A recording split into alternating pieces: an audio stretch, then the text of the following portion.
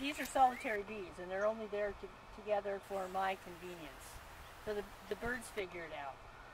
So birds and bees are not good companions if you want to have any bees.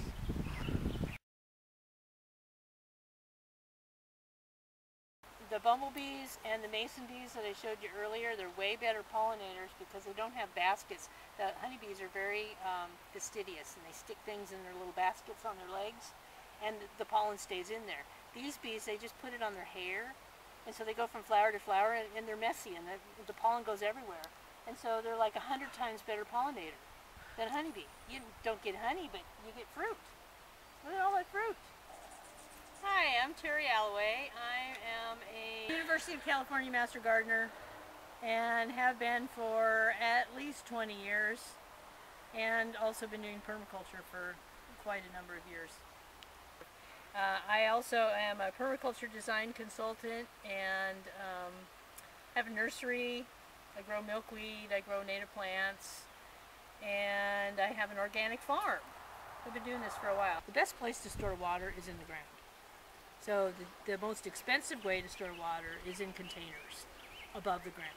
So like, you know, a big water tank per gallon, that's the most expensive way to store water. The cheapest way is underground, and I don't mean in a tank, I mean in the soil for where the plants can get it. So if you're harvesting your rainwater and keeping your water from leaving your property, over the years your water table raises, and then your plant roots can get to that. And that's the idea, is you keep putting that water back into the soil rather than draining it away, rather than putting it in a culvert, you know, running it out into the street, whatever.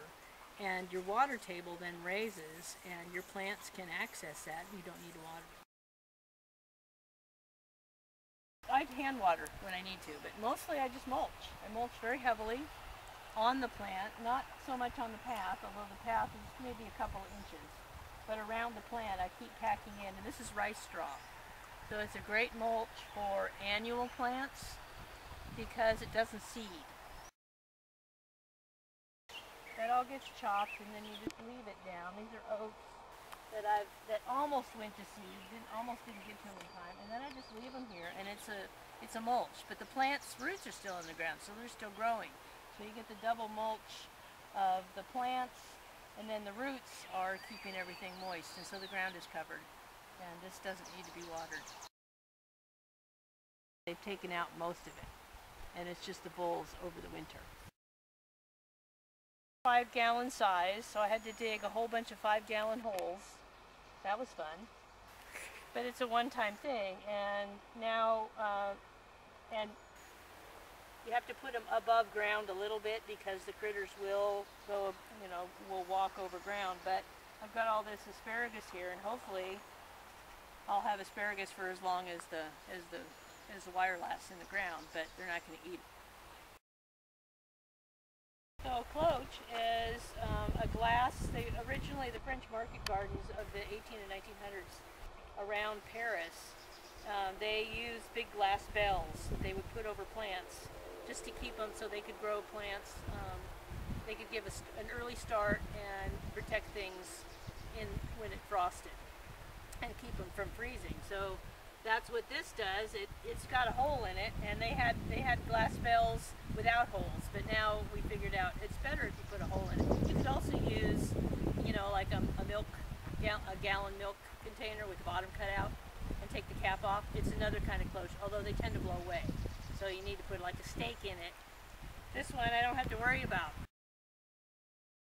A lot of birds key in on red, so grow berries that aren't red. Orange raspberries, or like over here, these are pine berries, which are white with red seeds, but they can't see that they're ripe. These are ripe. There's nothing eating them. They have a teeny tiny bit of red, but you can see these are beautiful. I don't have to protect these. This is a good one too. Try that. Ooh. That's more of a strawberry taste. Because the red strawberries I have to cover because the birds will eat them. These ones I don't have to cover. We have some big slugs here. So the banana slugs will nibble on things occasionally, but mostly they eat dead stuff. So if you have banana slugs, that's actually a good sign that you have things that are decaying. Don't salt those. Don't kill those. Don't step on them if you can avoid it. It's a big slimy mess anyway. The big brown, the English garden slugs that are brown on top and orange on the bottom, they're best dealt with, in my opinion, with a headlight and a pair of scissors. And you just go out at night and you snip them in half and you leave them where they are. They compost. It kills them instantly. We have a carnivorous snail called the moon snail. We actually have a couple of them. They're in the redwoods, they're in the forest. They're carnivorous, and they also eat slugs and snails, other slugs and snails, not themselves. And if you use slug bait, any kind, even the non-toxic one, you risk killing those. So you risk shooting yourself in the foot on snail control that Mother Nature's going to provide for you. Beer traps are great, they work great, but even better, and then you don't have to waste the beer, is to use yeast and water and sugar. So just a little bit of bread yeast and a little bit of sugar, you'll catch way more slugs. And then you can drink the beer while you're watching the slugs die. Just like food rots, soil can rot. And if it is wet, then it turns anaerobic. And a lot of the bad things for people and plants grow in anaerobic conditions without oxygen, which means no oxygen, anaerobic. Aerobic things is what we want. That's what's in our healthy soil. So in a bag of soil, especially a plastic bag that gets wet, and they tend to leave their stuff out. It rains, it gets wet, it's soggy. You think, oh, it's just wet. It could be spoiling, and it could be not only toxic for your plants. There are people who have died from using spoiled soil without a mask or without gloves. It gets in the cuts of your hands, and it's dangerous. It can be toxic. It turns out that if you have the appropriate soil biology, and especially in a compost pile, and especially if you're doing it correctly, there's a lot of if, ands, or buts there. Especially the mycology in a good compost and the humic acids in a good compost will render those toxins non-toxic. All the nutrients that your plants need are in the soil already. It's just getting them to the plants. So when we think that we're feeding the plants, we're actually feeding the soil. So that's why there's all this attention paid to making good soil.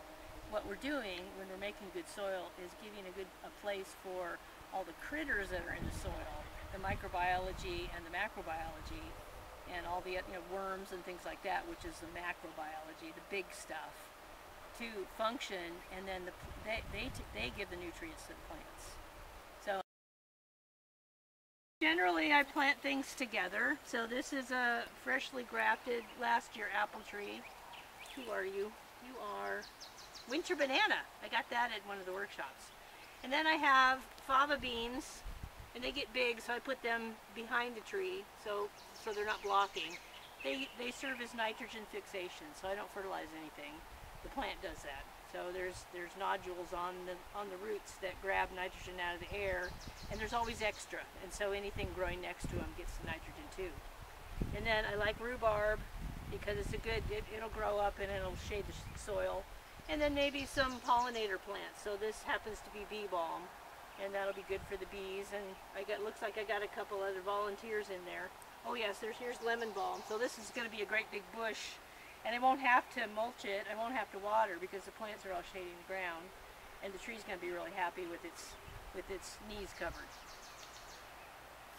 And I try and do that everywhere. So these are a temporary nitrogen fixer. Over here is a permanent nitrogen fixer. This is called Goomy. And these will be red and sweet sour. They're excellent. I'm going to have enough to share with the birds this year. They didn't get any last year. And it's a nitrogen fixer, just like our alders are. It's the same bacteria. And so the roots go everywhere. And so there's an apple here, where that post is going to be an apple. Up there's an apple. And so the roots of this one plant are going to fertilize these 3 fruit trees. Plants. So there's a lot of plants that naturally grow, that nature just throws around, that naturally grow in a place that will tell you a lot about your soil without having to do a soil test. So there's some things that like to grow acid, and there's some things that like to grow alkaline. We don't see those alkaline things here because we have acid soil. Our soil can be 5.2, 5.4. That's pretty acid. That's just the natural native soil. If you want to grow things that need a higher pH, then you're going to have to do something like growing other things and mulching. But you don't have to add. A lot of the soil tests will tell you you have to add so many pounds of lime or so many this or so many that. You can do that, but it doesn't last.